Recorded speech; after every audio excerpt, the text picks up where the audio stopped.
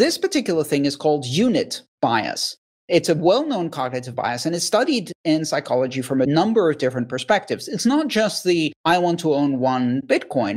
It's also the, if you give me a 24-ounce cup of soda, I'm going to drink the whole thing just because it comes in that size. Bitcoin is hot stuff. Amidst this current bull market, we've seen a rush of new users who, like most new users, sort of have no clue what's going on. And one question in particular comes up a whole lot that I wanted to talk about today. What do I do if I can't afford one Bitcoin? I'm Adam B. Levine, and this is Speaking of Bitcoin.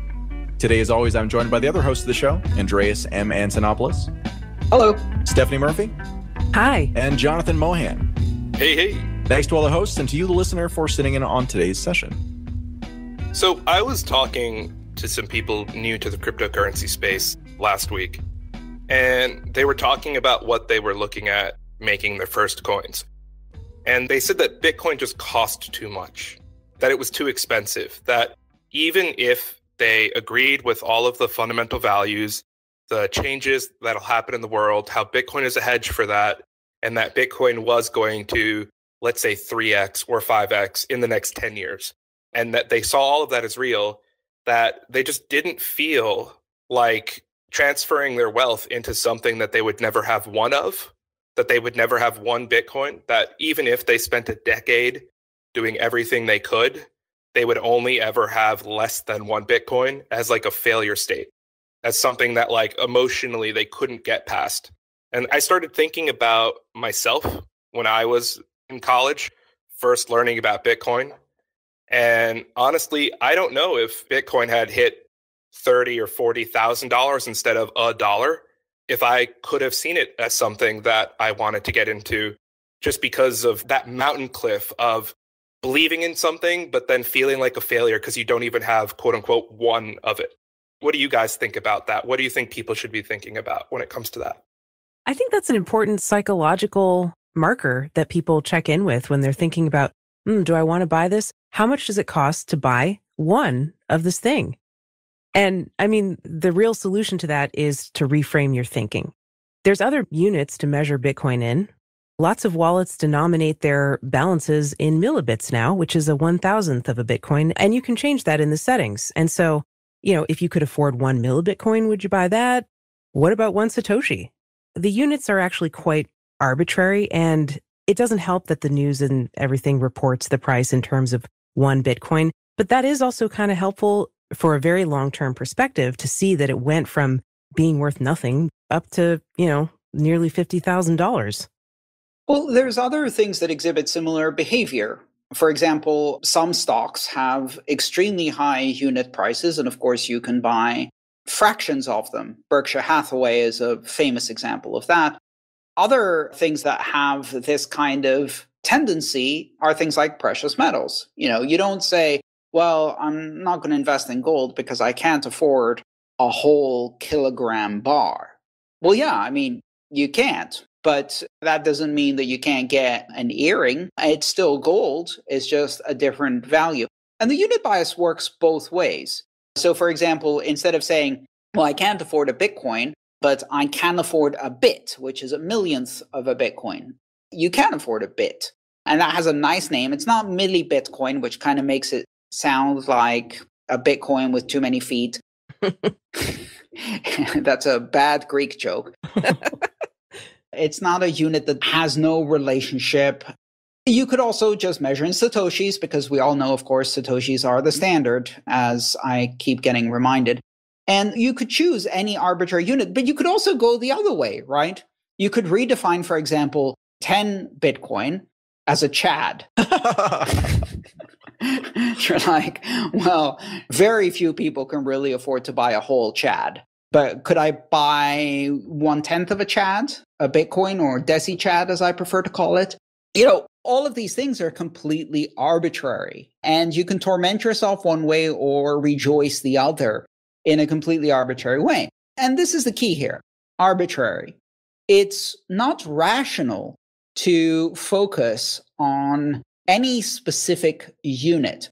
And we have a word for things that humans do that deviate from rationality or norm, and those are called cognitive biases. And this particular thing is called unit bias.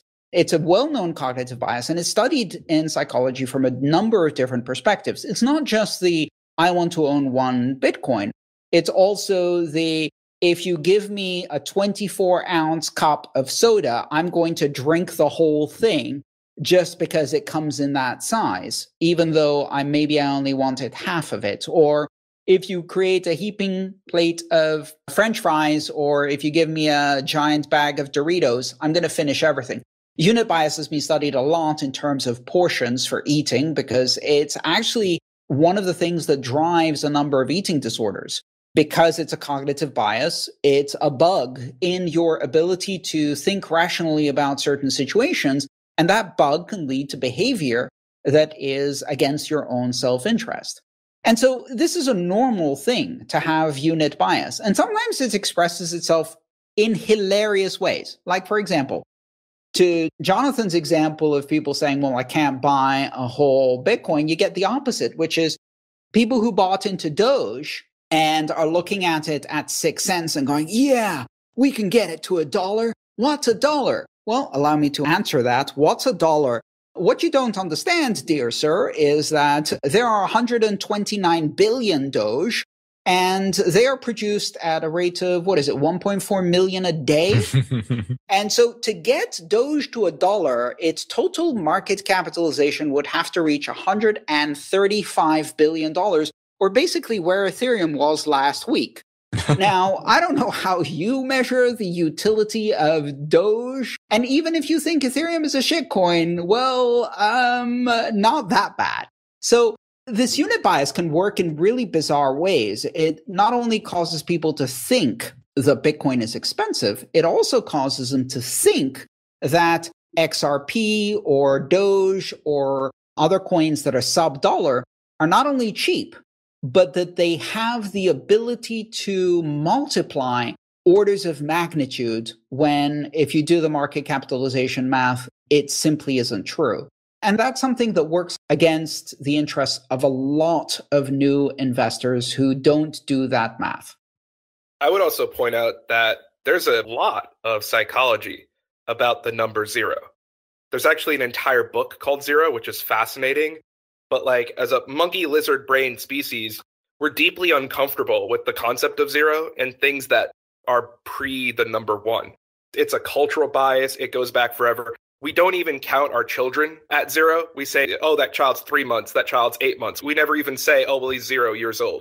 So it's funny, just the natural inclination to fear the idea of zero. And I'm not saying it's rational. I'm saying I would be a part of that community 10 years ago, where if I looked at Bitcoin and I knew that if I put every dollar I had in it for the next 5 years, I would only ever see 0.25, that I would just be focusing on the zero and not the 0.25.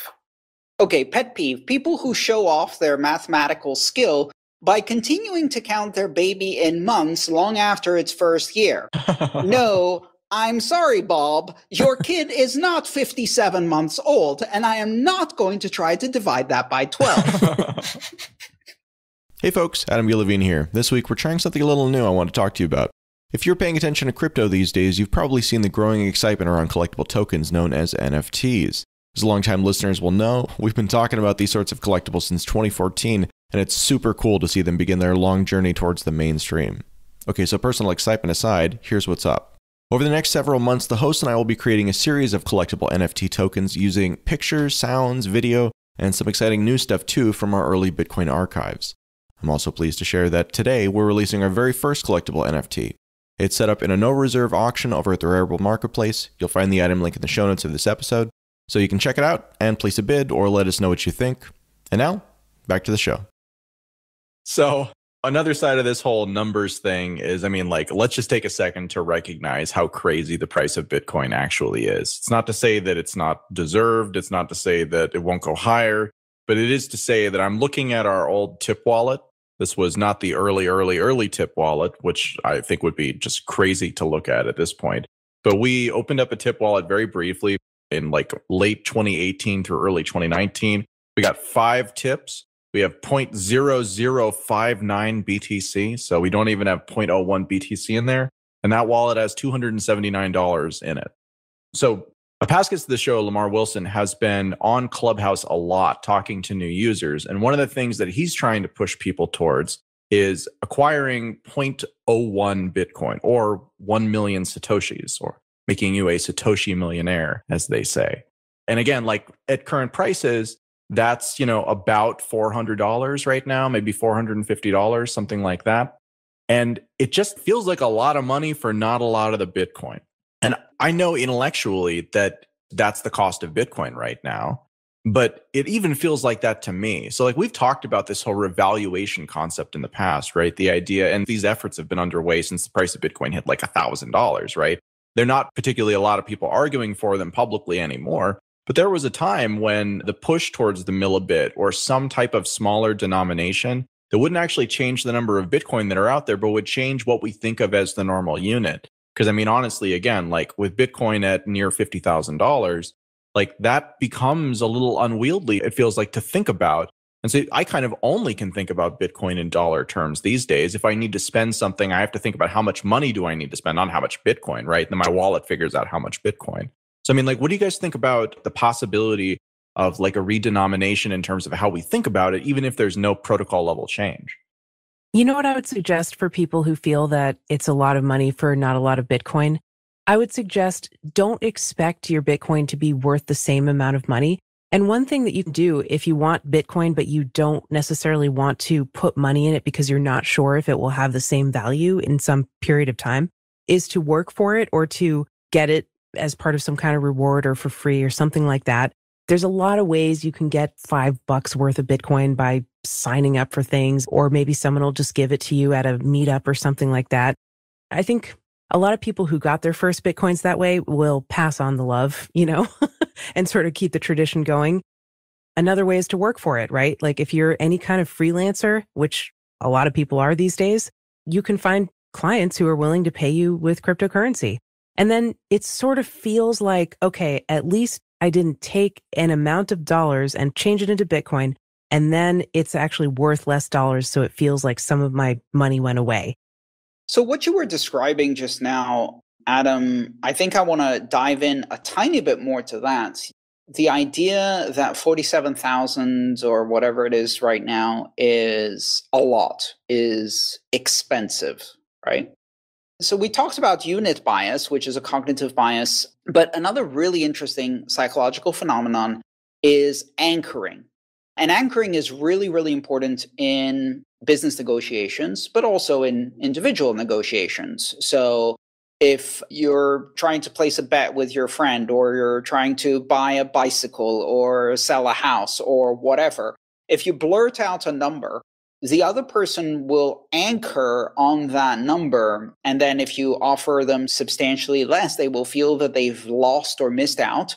And if you offer them substantially more, they'll feel that they've gained or won something. Whereas in fact, ultimately, the price is the price that you actually paid, not the number you blurted out the first time, which is why one of the first things you learn in business is don't blurt out the number. Because what you do is you anchor the negotiation, and then that can end very, very badly. Or if you're going to do that, do so in a way that's going to anchor it very nicely for your benefit. So you're like, oh, this burrito? Yeah, I mean, I wouldn't take anything less than $50,000. $50,000 for a burrito? Are you kidding me? Listen, you're my good friend. I'll give it for you for $500 instead. And like, oh man, what a deal. Just a second ago, that was worth $50,000. You're telling me you'll give it to me for just $500? You must be a really good friend. So the bottom line is anchoring is really powerful. So just as much as looking at this current price of Bitcoin and going, oh, that's really expensive, what it also does is it re-anchors your perception of value. Because if at this point I was to tell you, hey, what would you think if you could buy Bitcoin at $12,000? You'd be like, oh man, that's really cheap. But if I said that to you 8 months ago, you wouldn't think so. And so what's happened over this time is that when price appreciation happens rapidly, your anchor drags behind. The price is so much higher than where you were anchored before that it seems very big. But as it goes up, your anchor does drag. And so then it gradually increases far beyond where it used to be. And so then when it moves in the opposite direction, you see it in the opposite way as well. And this is a really interesting phenomenon that relates to unit bias, but is a completely different psychological bias that occurs. It's sort of like the Bitcoin reverse of like a very old grandparent who still thinks $5 is a lot of money. Like, I remember once when I was 16, I was shoveling snow, and I learned the hard way, always negotiate before you shovel rather than after. So there's this very old lady, and she said, I'll take care of you. And I said, okay. So I shoveled 2 feet of snow, her entire sidewalk. After about 40 minutes of shoveling, I get back to her, and she says, here you go. And she gave me $10. I don't think she was that cheap. I don't think she was a bad person. I just think she was that old that she's that type of person who believes that like $10 was still 1970s $10. I mean, you got your money's worth, Jonathan. You know, like it was a valuable lesson for you about negotiating in advance. You know, it's doubled the life later, and I still remember this lady's life lesson in finance. So. Yeah.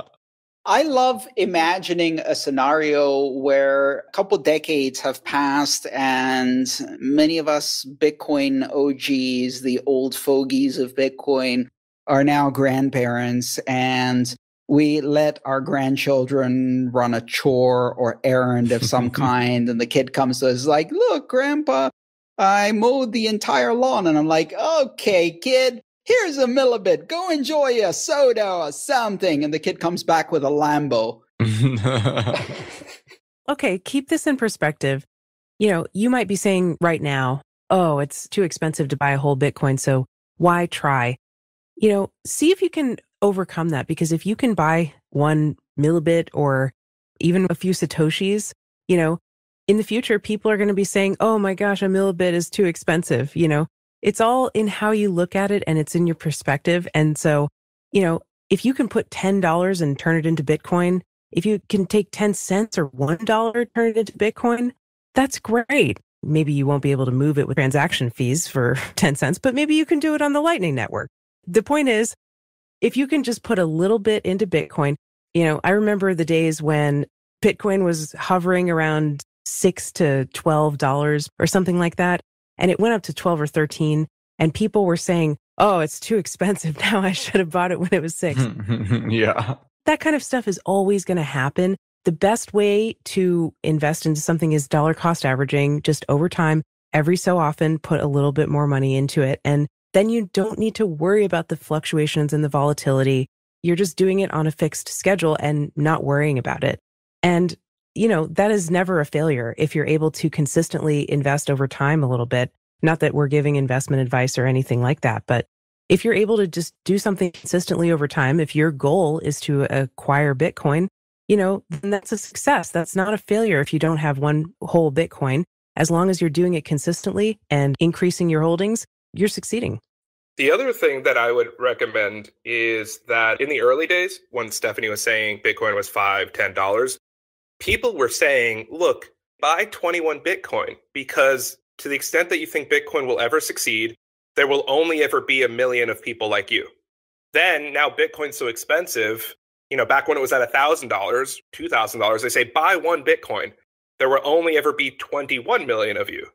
Well, you know, Adam was talking about buying 1/10 of a Bitcoin. Yeah, 0.01 of a Bitcoin is what 1 million Satoshis is. And so I think another way to reframe it is thinking about how many people on Earth do you believe there will ever be who own Bitcoin? And then sort of what ring of ownership of the real estate of the plot of land called Bitcoin are you aiming to be a part of? And so if that ring of ownership called there will only be 21 million of people like me called 1 Bitcoin is too far, well, think about how much Bitcoin is growing and think in terms of people using it. And say, well, maybe I want to be part of the 100 million or the 200. There will only ever be 200 million people like me. Why? Because I own 200 millionth of all Bitcoin that there is.